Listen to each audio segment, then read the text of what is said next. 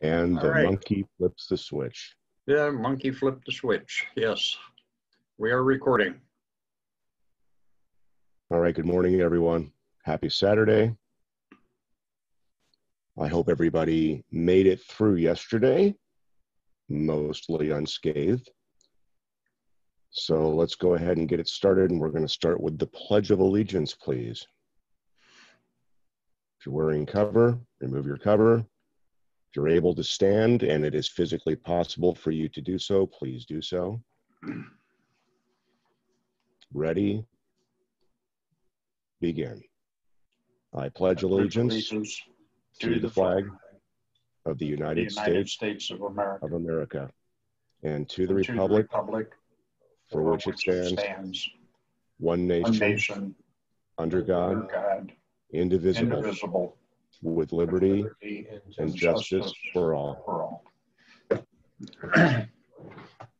Thank you, everyone. Appreciate it. Before we get into this morning's agenda and announcements, we'll go and ask for any folks that are here for the first time, new members or visitors. If you'd please identify by raising your hand. And if you don't know how to do that, someone can tell you exactly how to do that. Looks like we got 31 on board so far, and we've got other folks that are still coming in. And I'm not necessarily seeing anyone new for introductions, but we'll ask again. Anyone that's here for the first time, brand new to ARES for San Diego, or even a visitor to the group, if you'd like to say hello, introduce yourself, this would be the right time to do it. Well, I can't find the Zoom raise your hand, but this is K6KT in San Marcos. I'm a fairly new member, and I'm working on all the qualification items in the task book, making slow progress, but I'm going after. Very good. Welcome aboard. Anyone else?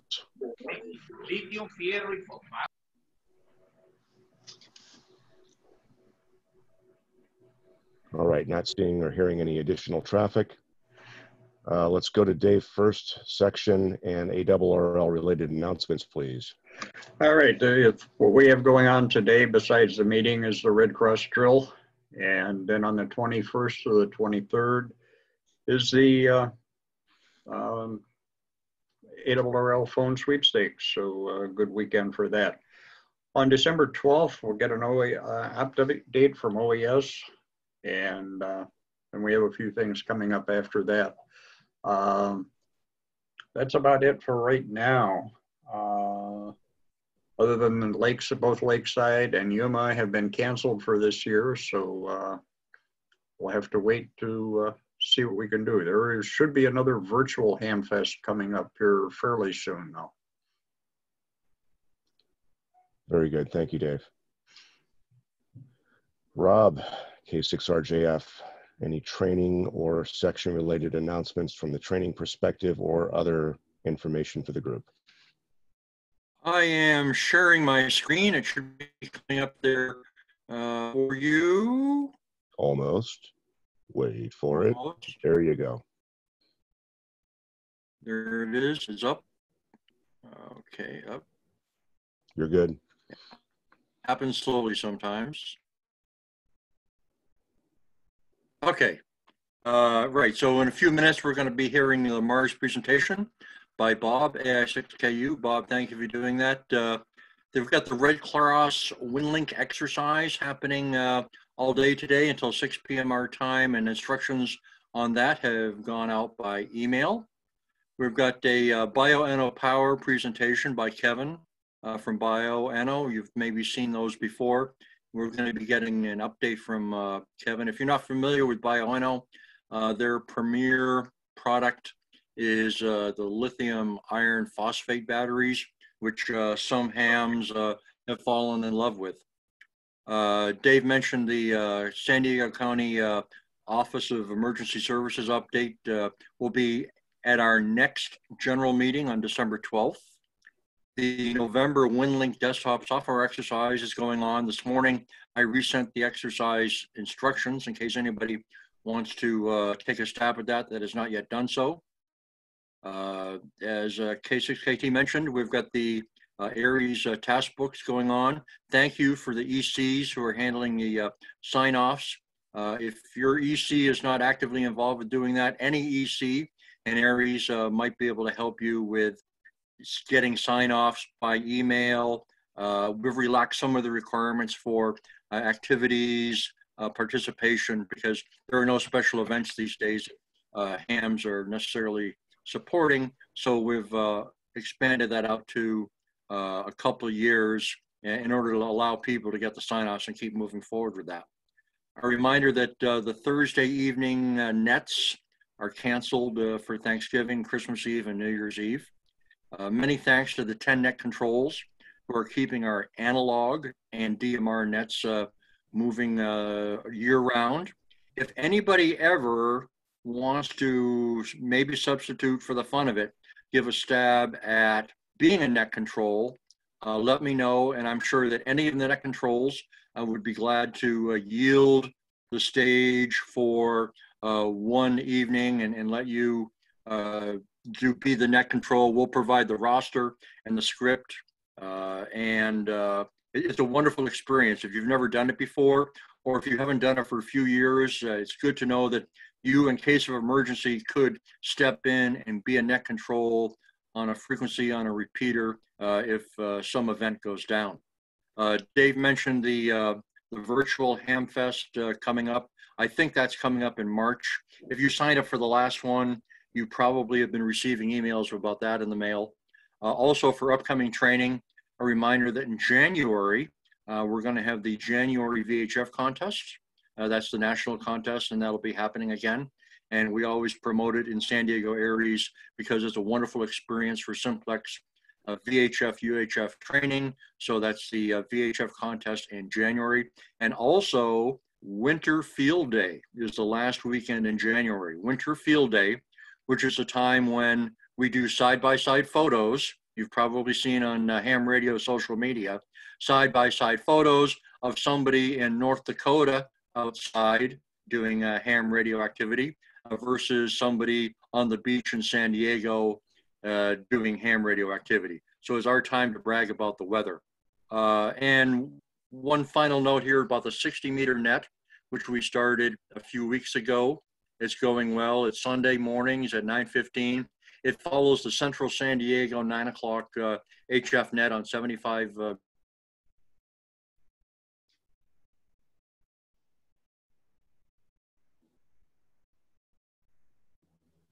Rob, you dropped off. Boom. I think we lost him entirely. We'll give it a second. Welcome to the wonderful world of electronic conveyance. Yeah, did I drop out there? Yeah, you dropped the thing there, Rob. Yeah, you vanished. Okay. All right, so 60 meters going well. We've got about 20 check-ins. Regional coverage, we've had some check-ins from Los Angeles and Arizona. And why 60 meters? It's a good net frequency for midday stuff as 75 meters starts to fade at 8, 9, 10 o'clock in the morning. 60 meters takes over as a good frequency for NVIS, and also it's a good frequency for interoperability with government operations on 60 meters. Those 5 megahertz channels, there's some overlap between government service and amateur service. And that's all for me, K6RJF. Very good. Thank you, Rob. General announcements and things that Dave has already touched on, Rob's already touched on at least a little bit. The January VHF contest is kind of a fun event. As Rob mentioned, a lot of it is good practice, trying to go out and work folks under whatever the current conditions are locally is always an interesting thing, especially in the month of January. There's also the possibility, although it hasn't happened so much in recent years, but there is actually a little window of opportunity that seems to be very seasonal for those that are on 6 meters. And it affords folks sometimes the ability to go out and work some band openings, even some things out of the country. And I don't mean Canada or Mexico, I mean off of the continental US and into other parts of the world. It typically falls within that window as well, and doesn't last very long.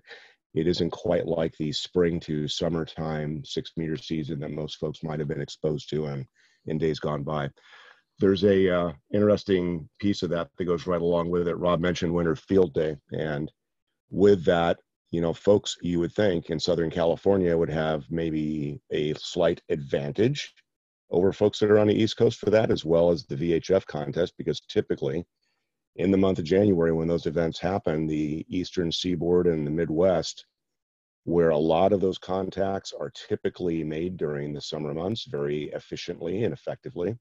And a lot of the folks up and down the higher density population centers, especially along the New York and, you know, up and down the coast on the right side of the world, happen to have the population. Those folks really do well in the mid-year events for Field Day, and for Field Day as well as for the VHF contest. Usually for January, we have a slight advantage. We don't have, you know, feet of snow, feet of ice, or multiples thereof, and we don't have equipment that's broken because of it. We actually didn't have that happen 2 or 3 years ago. We had a couple of years in a row where for those weekends, we actually had the stormy weather, we actually had the snow, and we actually had conditions from both an operating and weather perspective that weren't exactly great for Southern California. But I would like to thank folks for the January VHF event, using that as practice for yourselves, as well as folks getting on the air and providing contacts. The mobilization efforts that we've done and the efforts in getting people on the air, mobile and from base operations, has been very significant, to the fact and to the point that it's starting to spread into Orange County, it's starting to spread into LA. If you've attended any of these events over the last couple of years, you've seen the number of participants build quite a bit, which is super fabulous, especially for January. I'm not sure if anybody was aware of this shy of Rob and maybe Dave, but folks on the East Coast, especially in VHF events, pretty much have this stuff locked up. If you're in Vermont, Connecticut, New York, those people are literally working some of the highest density areas of ham radio operators for VHF that they can. So typically their scoring is very, very high. And they usually hold all of the records for events like that, compared to Southern California anyway. A couple of years ago, we went out and did one of our, you know, annual events. We went out and made this a rally for ARES, as far as getting people on the air, learning to use their equipment, encouraging different operations, which was very cool. And in the process, the left coast, which is us, took away the standing VHF January FM high score from the East Coast, and did it pretty effectively, about 2,000, 3,000 point spread from the previous record that was set. And last year, that record was reset to a higher bar once again, with very serious competition. Folks on the right side of the world got their folks together and rallied behind an operator that was out there that's kind of a friend of mine and an acquaintance of mine through the VHF circles. And he actually did beat my score from 2 years ago, this past year. And fortunately, we had enough participants in our event locally that we managed to go out and reset the bar. And actually, we were the first ones to 10,000 points and beyond here on the left coast. So I want to thank folks for being on the air and participating in January. There was a lot of things going on that weekend. We had summits on the air. We had other participants. We had ARES folks. We had folks from Santa Barbara down to, you know, Baja California that were running. We had folks that were still kind of going to their own version of their Quartz Fest and Hamfest events. There was a lot of things that were going on that helped contribute to that, and that was super cool that it all happened the way it did. So let's do it again. Let's make January a big event for both Winter Field Day and for the VHF event. Let's see what we can go out and do to carry on and keep the tradition of keeping those records here on the left coast for that. As far as Field Day goes, It was mentioned on the Thursday meeting, and I wasn't going to bring it up until today, but someone else kind of popped the cork on the champagne bottle, so to speak. For those that participated in Field Day last year, obviously a very unique event because of the current conditions we're all under. And they had a special participation configuration for scores to be aggregated by clubs or groups. So you could individually contribute your score from home or from wherever you were operating to a club or a group. First time they've actually done that. So we knew this was going to be a unique year from that perspective, and that would be a unique circumstance from that perspective. It looks very clearly, although the interactive score and logging utilities are not quite posted yet, but from the line scores that were available, it clearly looks like San Diego ARES won San Diego, and probably a good chunk of the US as well. It looks like our combined scores were, if I remember correctly, low to mid 12,000 point range. And that put us just shy of being in the top 10 nationally. So again, thanks to everybody that contributed to that, participated, played. Candidly, I'm going to tell you that I think I would be already anticipating that we're going to be in a very similar mode of operation this coming year. And I would probably just be prepared and expecting to go out and operate under much of the same rules and guidelines and conditions that we had to this past June. And maybe, again, you've got some time. We're all building stations, we're improving things. Some of us are spending a lot more time at home, and we've actually got the ability to go out and practice on the air more frequently during the day, where we might have breaks in our work schedule. And we look forward to going out and getting a lot more folks on the air this year, and hopefully getting people on the bands that they're not normally running on HF, and in the modes that they hopefully will enjoy operating on with the group. Any questions? Any comments?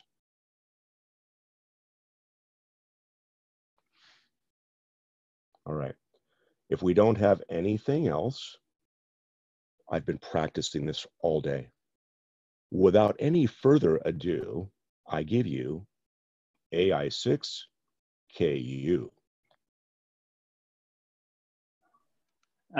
This is AI6KU. This is Bob.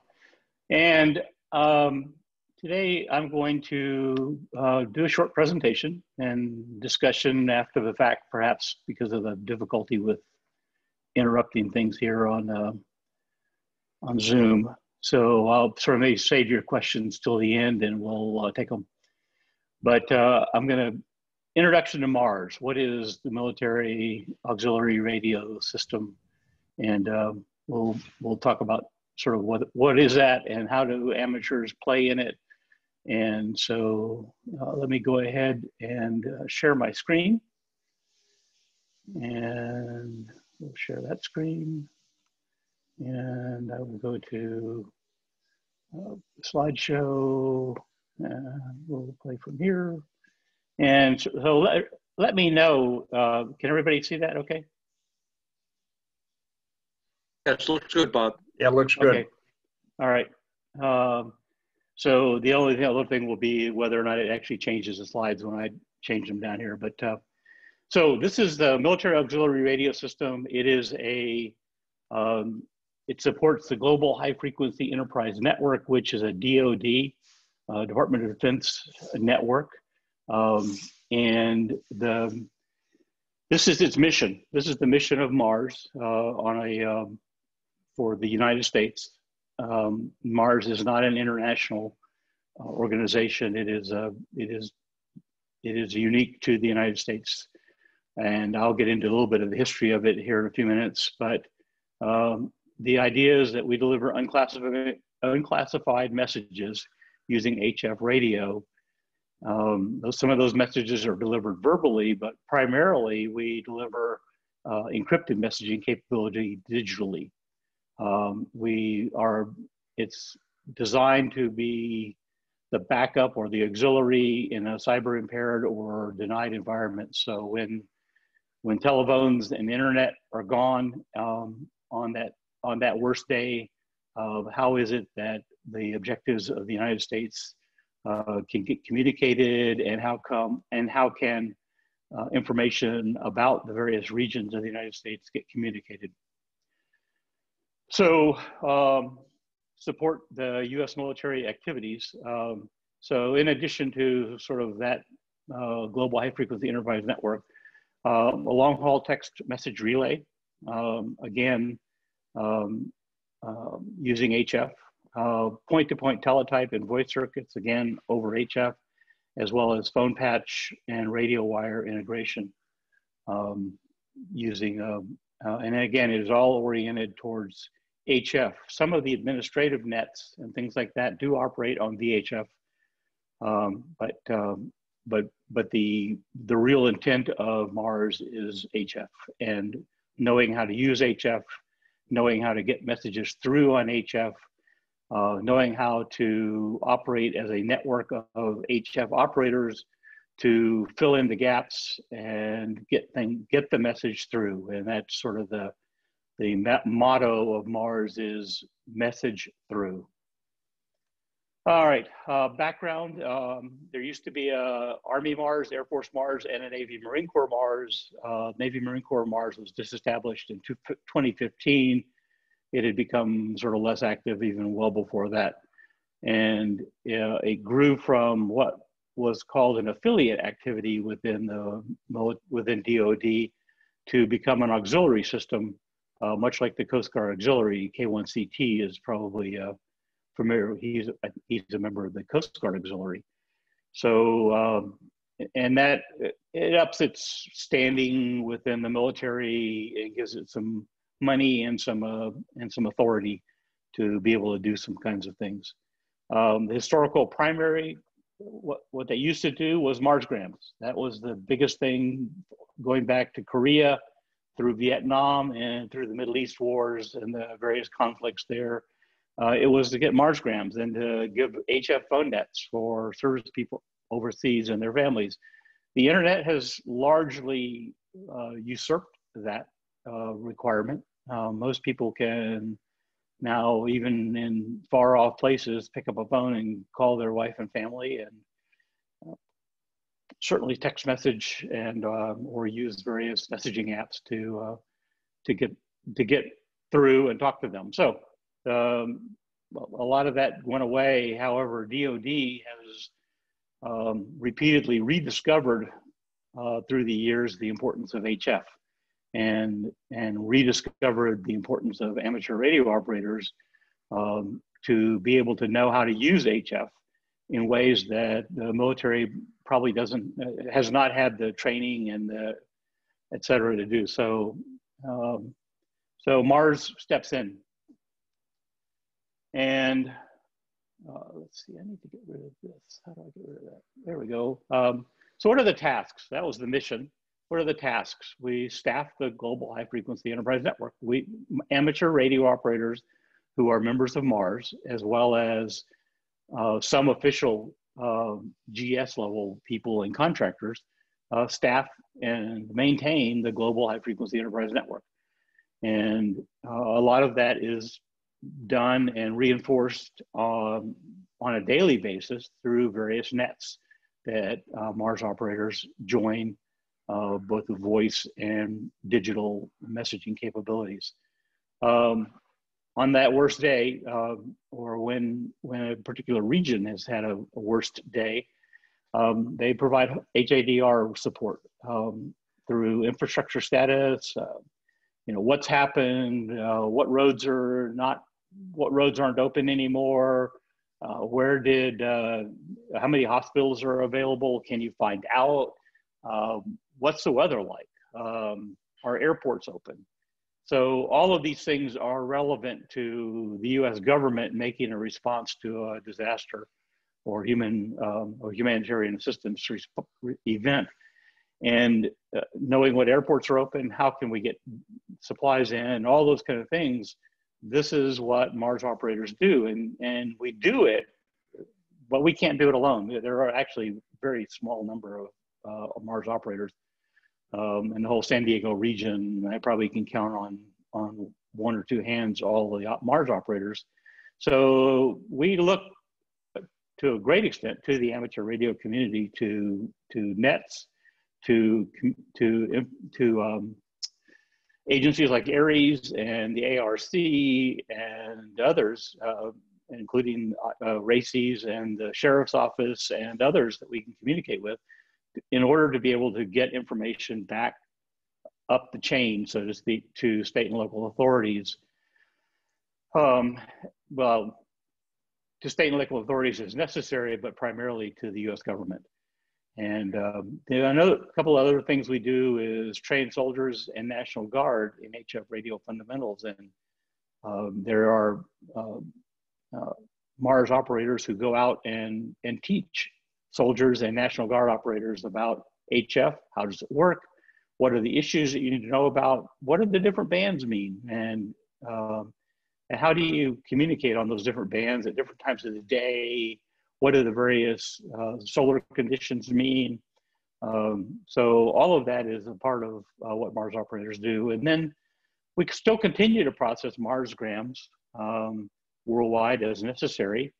And then there's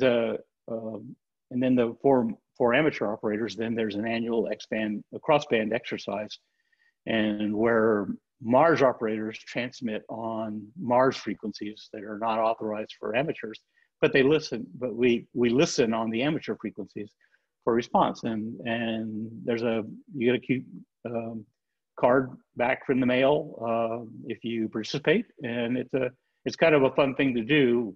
And I did it as an amateur long before I was a Mars operator.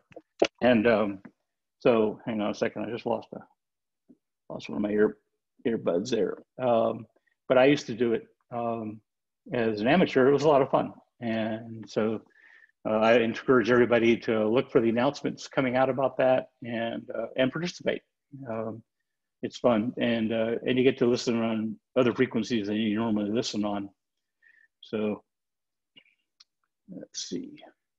What does it take? I'm not trying to recruit anybody.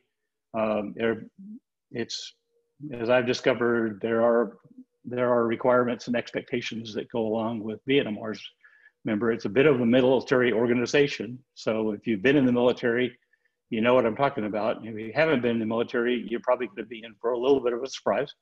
It's not huge, and it's not.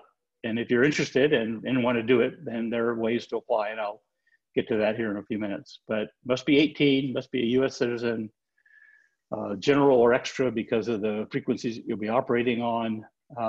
No felony convictions, drug convictions, et cetera, et cetera. And you have to have the necessary equipment. And that equipment, your transceiver or transceivers will have to have the Mars mod done to them. If you don't know how to do it, I will say I paid $45 to HRO to modify my TS590, and it was well worth it since it was surface-mounted resistors and things like that had to be changed. So, and I don't do surface mount. And then training, you do some hands-on on-air training using your equipment. Again, this is all using your own equipment, your own computer, your own antennas and radios and amplifiers, and you'll go through a task list that starts out with needing ICS 100 and ICS 200, which I know all of us have already done, and so you just submit your certificates for having done that. And if you haven't done it, neither of those are very complicated courses, and they're pretty easy to do. But it is a requirement, and there is a task list and that you'll go through, and then there will be a training coordinator assigned to you, and that person will help you get through that list. And they really are interested in you getting through that list. Your initial authority to operate is a training. It has a T in it. For training, and you'll get issued that so that you can get on the frequencies, and you're authorized to get the Mars mod. If you're not doing it yourself, the equipment hasn't already been modified, you're authorized to transmit on the Mars frequencies, and you're given access to the bands and what are the different channels, because they're usually just referred to like mic 1, 2, 3. So you're without the list, the cross reference, you don't know what frequency mic 1, 2, 3 might be. So, and then you'll get an authority to operate. It's much like a license. You're given a new call. You're given a call sign. That's a MARS call sign that you will use when you're only on MARS frequencies, obviously, and on MARS nets. So that's sort of the background, what it takes to be a member. And so what are the responsibilities if you're a member? Monthly participation reports. You'll report sort of how many hours did I spend working on MARS. You'll report how many hours you were on the air with MARS. And there are some minimums. They're spread out quarterly. So it's, you know, if you miss a month, it's because you were on vacation or your radio was broken or something like that. It's not the end of the world. It's easy to make up in 3 months, the minimum amount. But there is an expectation. And if you don't meet the expectation, then you will essentially have your authority to operate withdrawn. As I said, it is a bit of a military-like organization, and it's run by the military. And in that regard, then it is you're expected to sort of toe the line. What are the requirements for radio? You have to be able to send and receive on all the fixed service bands, 2 through 30 megahertz, single sideband, and then mil standard digital. There's software that enables you to send digital encrypted messages, and so you're provided that software free of charge. And then a radio connected computer. It's going to have to be Windows 10 or Linux capable of running the software, and it's not, you're not going to want, I mean, I kind of had to sneak up on it personally. I started out with this sort of old laptop that I could get Windows 10 loaded on and I could kind of make it work, but the software is pretty demanding in terms of its requirements. So I've eventually had to upgrade to a much more modern computer. You'll have to have an internet connection. That's primarily to load software and things like that. And some of the training nets are conducted as webinars. So you'll have to have that internet connection. And it is helpful to have a linear amplifier. You don't have to be, you know, doesn't have to be 1500 watts or legal limit. But it is helpful.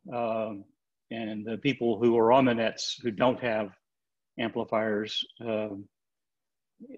they pay a price because people can't hear them, they can't get the messages through, and it's frustrating. So linear amplifiers help. Again, though, keep in mind that everything that you have has, including the antennas that you use and things like that, have to be able to operate often well outside of the amateur bands.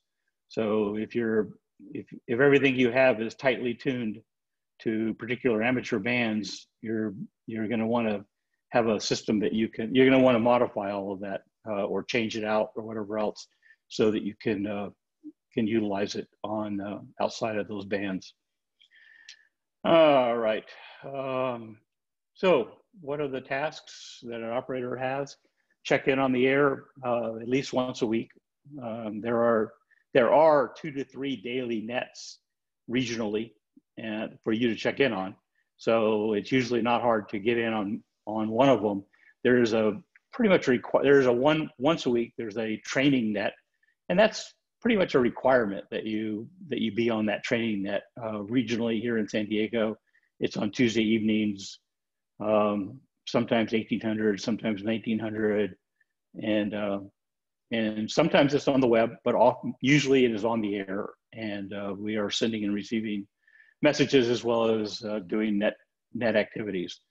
You need to maintain a log of your MARS activities. A log is an important part of what an operator does, and then you need to be able to send and receive messages. So these are mil standard waveforms and formats and message formats.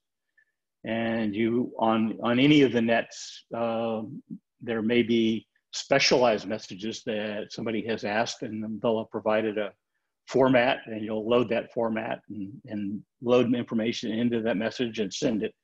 And you'll also receive messages from the other operators on the net, and you'll encode your own messages and you'll decode messages from other operators. Again, as distinguished from amateurs radio,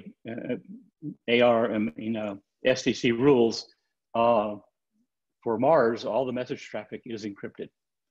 And they are moving, though this is going to be, I'm sure, 3 or 4 at least years off, they are moving to digital digital encrypted voice transmissions as well. Part of it is that there are a number of people out there who try to disrupt Mars nets and try to intercept information from Mars nets and try to put together what's going on and things like that. So there's some indication that Mars will eventually move to all digital, all encrypted voice as well as digital.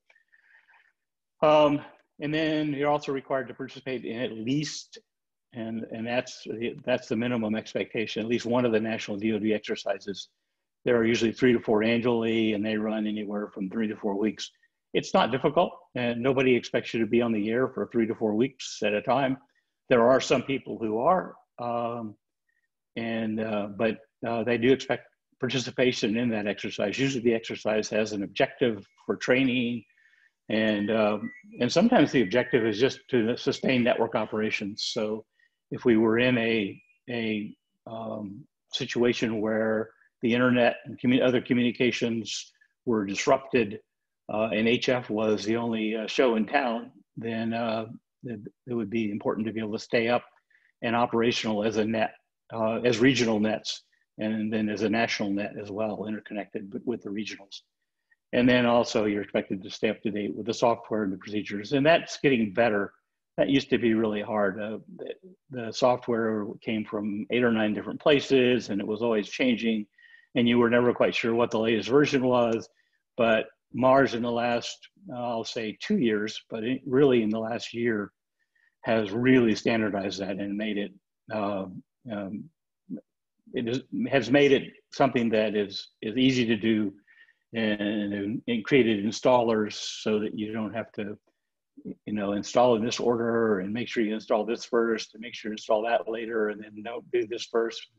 It was a mess, and even I, who made my life out of computer programs and programs in DoD, was just maddened. So anyway, that's much easier to do now. So don't let that stand in your way. And for more information, there you go. And there's also on that page, or one of the lower pages, there's an application if you're interested in applying. And so let me open it up, see if there are any questions.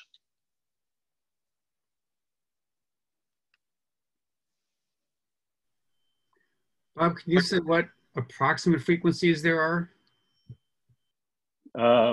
All over the board, all the way from down below 3 to 30, and they're spread out in between in there. So no, I actually can't disclose those frequencies, but I can tell you that they are all over the place. And some people, even though they might have a radio that can say, or a linear that can say get 1,000 watts out on one frequency, up say, a little over 4 megahertz, they'll go to some other frequency and they'll be lucky to get 100 watts out. So some operators have struggled, and there's some equipment that is better than others in terms of being able to tune outside of the amateur frequency bands. All right, we got a hand up with Mike. Go ahead, Mike. Okay, yeah, this is Mike, N86MB. So you are operating outside the ham band. So I guess because you can use encryption, you're not bound by the ham rules. They're all specific Mars rules. Is that correct? That is correct. Mars rules, Mars encryption. So yes, that's exactly right. And your ATO, your authority to operate with your with your Mars call sign, is what authorizes you to be able to do that, to operate and send and receive encrypted messages on those other bands. So yes. Do you send that stuff like we would send it with a sound card over digital, or is there some other interface that they give you? Nope, it's over a sound card. There is a special software program which enables you to build a message and be able to transmit it using encryption. But no, it's regular sound card, signal link. My TS590 has a built-in sound card capabilities, and it works just fine. Great, thanks.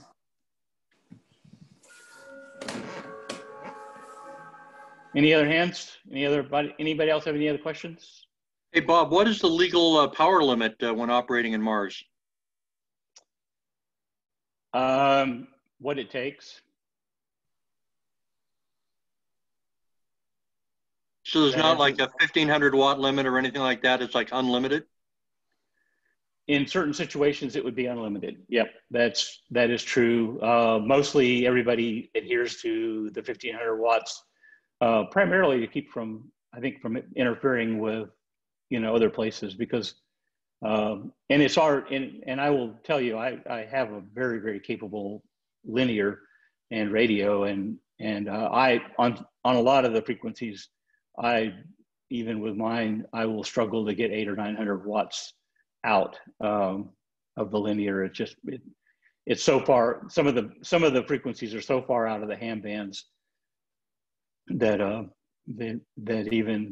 even mine, which is kind of known for having some pretty wide bandwidth, has trouble. But everybody adheres to 1500. I think if the balloon went up and all hell broke loose, that we would probably get told we could go ahead and go above that if we needed to. All right, we got another hand up with Bill. Bill.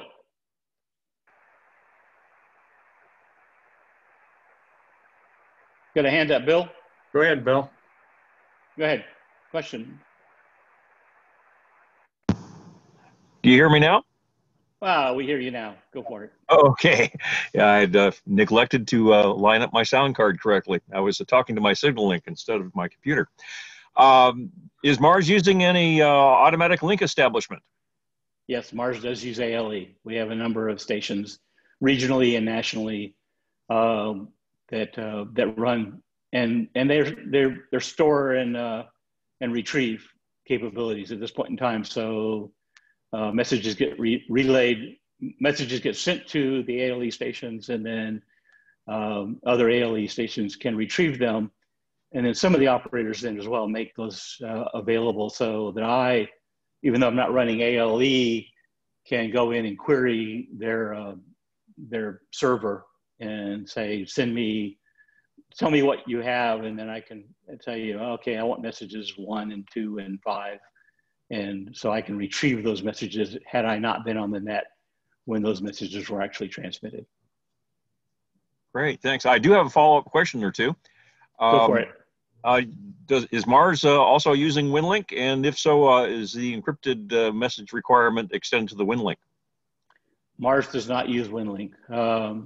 The messaging software we use, besides all the message creating and things like that, the messaging software we use is MSDMT, which is not Mars unique. It is other places around the world use MSDMT. But it is the software that Mars uses to send and receive encrypted messages. Roger, thanks. In Coast Guard Auxiliary, we tried to use that as well, but since many of our operators are not amateurs, it became a little technical challenging. So we're primarily using FLDigi and those modes. So all of yours is with mil standard waveforms. There's no FLDigi waveforms being used? That's true. Yeah, we do. So sometimes if if a 213 comes to me, say from somebody in Mars, and they say, well, send this, we need to get this to Dave. And that's happened. And so then I will turn around and I will take the unencrypted version of that message now, and I'll put it onto WinLink and send it to Dave. So that interface does exist, and it's expected, and that's that is often part of one of the exercises is here are all these WinLink messages, here are all these 213s that are being sent out by Mars headquarters or regional headquarters or something else, and they want to get them to somebody within ARES or somebody within ARC, and so then people at the local level like me will then go ahead and send that on to Dave or to Bob at Art Red Cross or somebody else. Great, thanks, Bob. That's all I have. Thank you. Any other hands? Anybody else have any other questions? All right, Dave, back to you.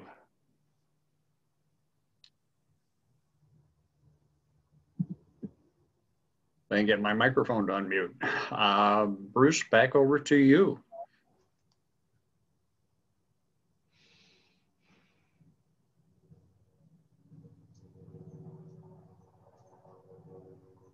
Over to Rob. Yeah, Rob is here. Hey, quick question for Bob. How long is the training pipeline for you from soup to nuts to get qualified as a Mars operator? And what is your Mars call sign? Yeah, I don't want to associate my Mars call sign with my amateur call sign, so I won't give you that here. And since I only use it on the Mars frequencies, if you are in Mars, you can look me up in the roster.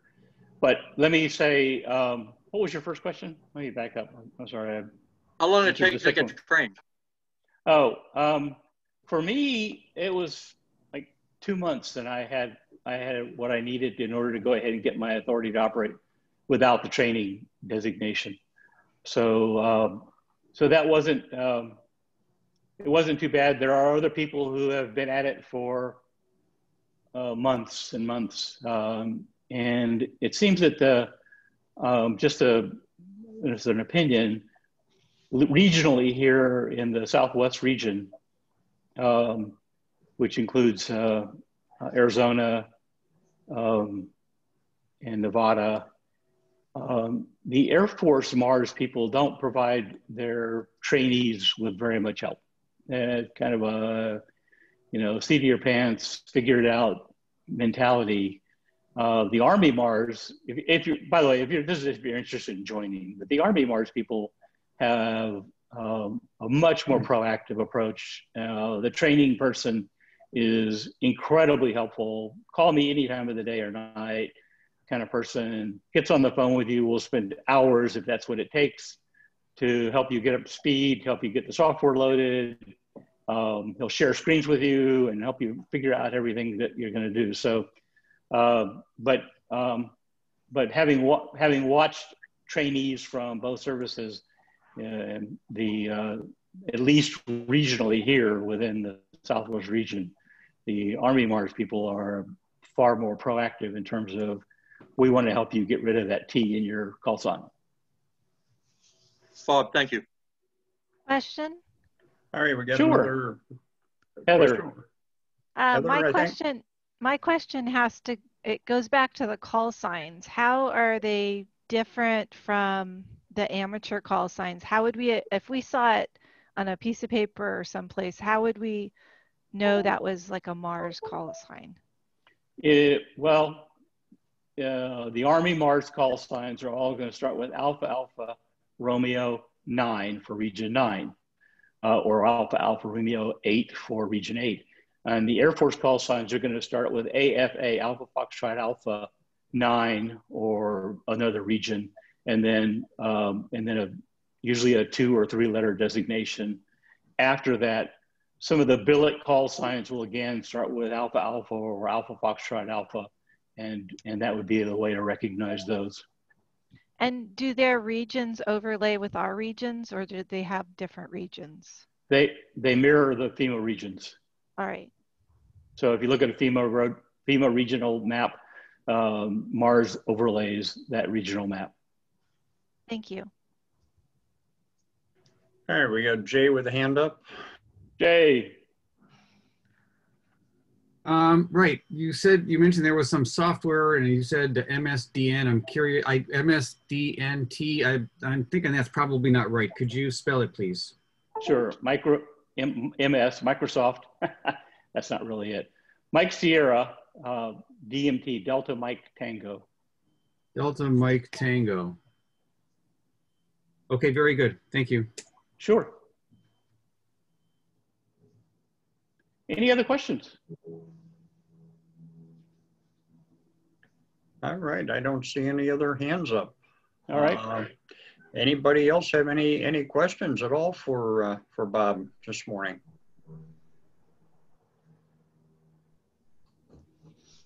No hands up. And Bob, yeah, just let me close out by saying if anybody has any other questions or that I would suggest first go look at that website there at the end of the Army Mars the Army Mars website. There's a ton of information in there. I mean, there's documents and everything else.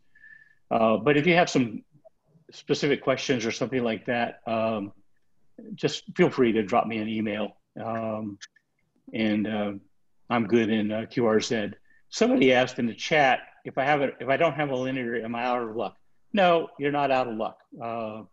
If you don't have a linear, you can go to 100 watts, and it's probably not a QRP place to be, or it's not a place to be QRP.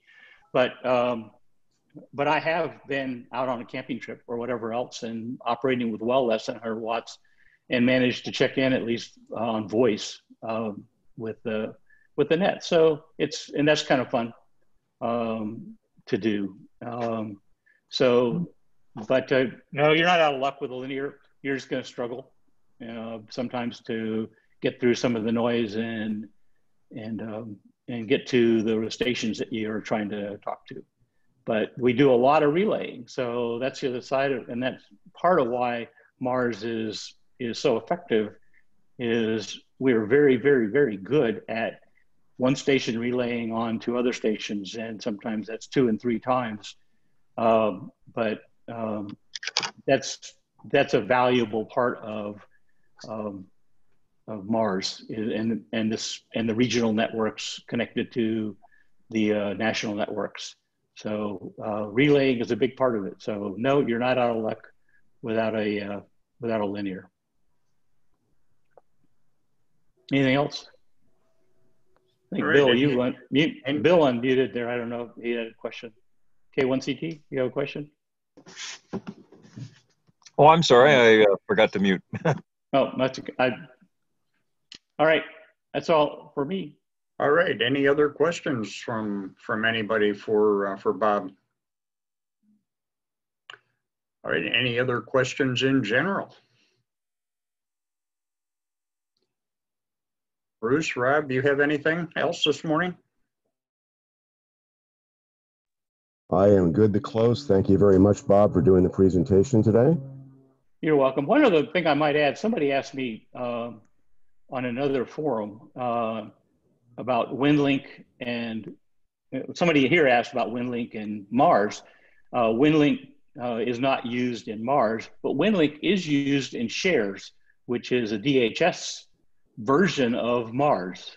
So if you're interested in that, I am not in shares. I don't have a shares call sign or anything else, but they do use WinLink, and they are so that is an option if you're interested in getting involved in something like Mars or something like that, but you don't want to be involved with DoD. Then shares is another way to go, because that's a Department of Homeland Security, and there you're working with sheriff's departments and Office of OES, Office of Emergency Services, and across the nation.